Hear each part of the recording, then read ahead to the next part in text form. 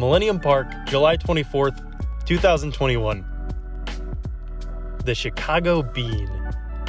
The photographer's nightmare. Tourism hell, also reflective, and so many people. Also, it's really hot outside.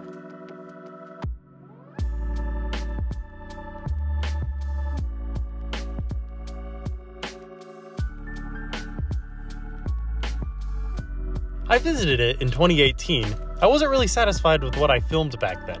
I'm back in Chicago, and I'm determined to get a good pic of the bean.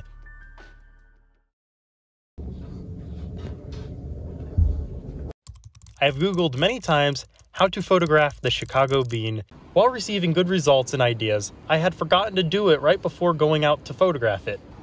And I wasn't going to stand there and read an article or watch a video. Then again, I am not very satisfied with how the footage looked. The park opens at 8 a.m. I went around 9 a.m. and it was already flooded with people. I did not do any creative things while shooting, and there was too many people, so I couldn't take any beautiful photographs. I just took standard old tourist photographs. However, upon looking at these photos again, I came up with a new idea. I decided to edit out every single person who was reflected in the bean. You don't see any tourists in the bean. You see a Chicago landmark. Reality is outside of the bean. Well, outside of the reflection of the bean. And inside the bean is the idealized version of Chicago, what you're gonna remember it looking like.